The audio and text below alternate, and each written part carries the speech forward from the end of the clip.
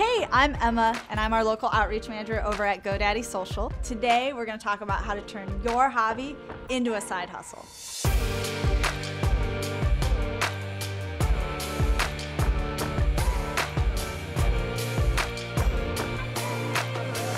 I'm super excited to be joined with my co-host, Justin Neely. What's up, Justin? What's up? Seems like everybody these days has some type of side hustle. This is the side hustle economy, right? Wait, what's your side hustle? I just hustle. Fair, same. Oh my gosh, we were doing the same thing. So what's kind of the big challenge that someone reaches, like, yeah, I want to turn this into a side hustle? What's one of the first things that halts them from getting there? I think the biggest thing is figuring out what their side hustle is going to be about, because we have a lot of different things we do.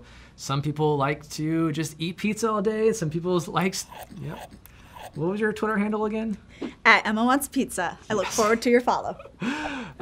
First step is drilling down, what do I actually want to be known for and what do I actually want to do? When I think of something I'm passionate about, I just want to give it all of my time. I don't want it to be a side hustle. I want to give it 110%. So how do you balance that? Right. I think the biggest thing is to start small, right? We can't just go full force on it. Some of us can't afford to take that full leap and just become a full-fledged entrepreneur.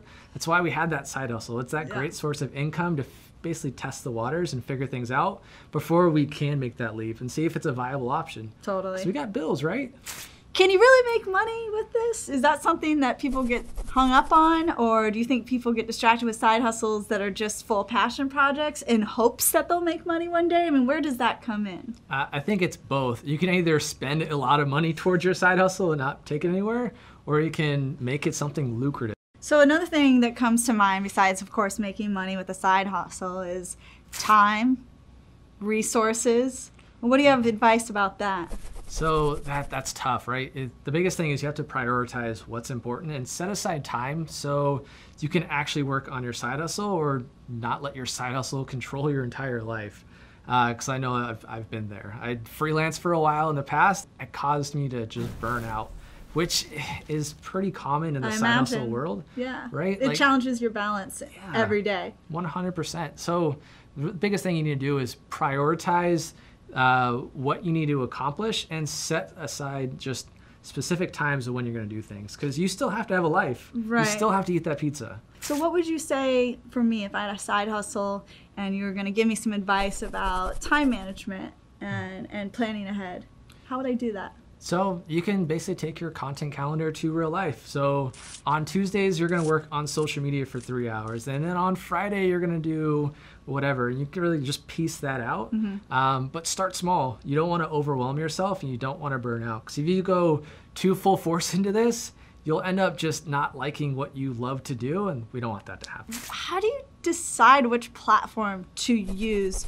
First and foremost, you have to have a website. That's basically the first place that people are gonna go to make sure that you're legitimate. And then 2, go to social, make sure you're out there promoting your products, telling people what you do, following people in your niche, having those conversations. And I would still do a little bit of in-person, in real life, right? And have those connections and go to local meetups or go to networking events and find people that are in your potentially your area, like your niche, right? And build up those connections. I love that. I call that local love. All right, like I dig it. You're the juice bar in Silver Lake, follow the yoga studio next door. There's a lot of overlap and similarities between their target audience. Right. Yeah. And then once you get everyone to whatever platform you end up choosing, your website, social, in real life, that local love, right? You gotta get paid. There's a lot of cool platforms out there that make it super easy to get paid. Like what? We all know Square, right? That little thing that just the dongle that gets put in your phone and you swipe the credit card I am right so there. grateful for Square when I go to the farmer's market. And then we have PayPal and Stripe for online processing. So lots of easy integrations like WordPress or just any type of like website builder that we have that you can easily set up and get paid, or Venmo. If it's a local transaction. I love Venmo. I love Venmo. The random conversations people have. Yeah. I see lots of tacos in That's how I pay my in your landlord. feed. That's how I keep my friends happy. That's splitting those bills. What do you do when it comes to protecting yourself and the policies that go along with that? Right. And this is something that you might have to go and get advice from a lawyer with, because you want to make sure that you're protected. you'll probably want to file some sort of LLC or register your business in some way. There's a couple different variations, but do that first and foremost. On your website, if you have one, terms of service is a must. Same with the privacy policy, especially with some of the GDPR stuff that I won't go into in this episode. And then check out there's a lot of generators out there for like web design contracts, for example, or just random like service contracts that you can use and protect yourself and your audience. Okay, so this probably won't come as a surprise that I'm gonna ask this, but how will you promote this side hustle? You know, I'm a little biased to social media. You got your love. Got my love for the social media, but how are you gonna promote it? The biggest piece of advice that I can give is have some sort of lead generator on your website, because leads turn into customers. And that lead generator could be an ebook, it could be a video series, it could be some of your blog content, it could be coaching, it could be whatever you want it to be, just that free piece of advice or free content that you can give your audience that then turns into leads and you continue that conversation with them. Oh, absolutely. Right? And now with social media, what are your top 3 social media platforms? If I was to run a side hustle, yes. What do you want me on? All right, that's easy. Instagram for yours. Instagram, Twitter, and Facebook. Okay. That's gonna help you to reach a variety of demographics, which last we spoke, that was your side hustle. It wasn't specific to an age group. Also, they work better together. So think about this too, and this is what's really cool about your side hustle, is you have a variety of angles to go. You could post something that's educational today, but also besides educational, you could post things that are just entertaining. Also some great ways to engage on social media to spread more word of mouth, to promote your business, ask questions that your target audience would want to answer. And so you're mixing up the types of posts that you're doing, and as a result, you're getting that real word of mouth. And like you say, you don't want to go on there and just sell. You want to go on there and tell.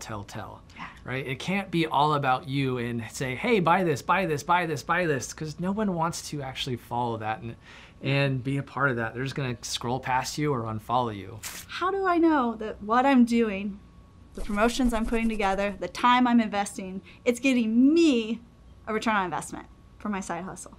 And that's tough. What a lot of people get hung up on are subscribers and like counts, which it's somewhat important. What's more important are your sales, right? Like, are you making an impact, and are they buying from your service or product that you have for your side hustle?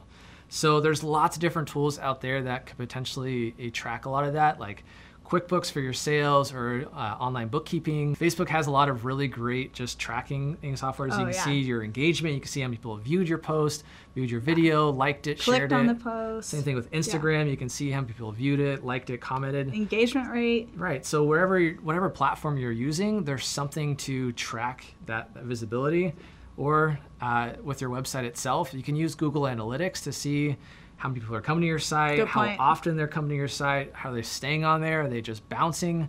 That's called a bounce rate. They're just literally just bounce, they're out. But what about paid promotions?